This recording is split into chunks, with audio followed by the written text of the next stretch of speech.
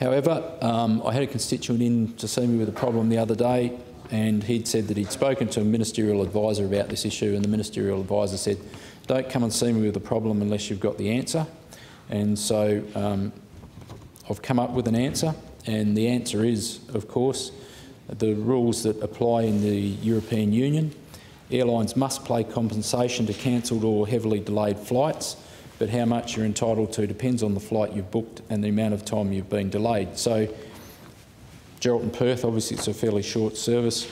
However, if you're delayed by at least 3 hours in the European Union and your flight distance is less than 1,500 kilometres, you're entitled to €250 compensation. And I think the government should investigate doing something like that, because this is really impacting how my people live and how our businesses work.